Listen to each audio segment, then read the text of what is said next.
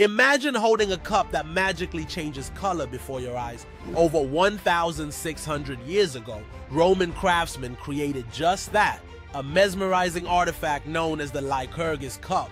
At first glance, it appears an opaque green, but when illuminated from inside, it glows a vibrant red. How did ancient artisans achieve this optical trick centuries before modern technology? The secret lies in nanotechnology. Tiny particles of gold and silver, so small they're measured in billionths of a meter, were expertly embedded within the glass.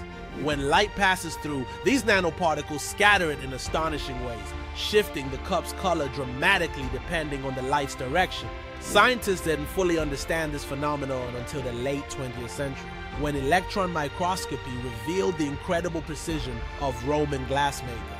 The cup is decorated with intricate scenes from Greek mythology, but its true marvel is hidden in the science behind its transformation. The Lycurgus Cup is not just a relic. It's a testament to ancient ingenuity, blending beauty and technology in a way that still baffles and inspires today. This extraordinary object reveals that advanced material science existed long before modern laboratories, challenging our assumptions about ancient craftsmanship.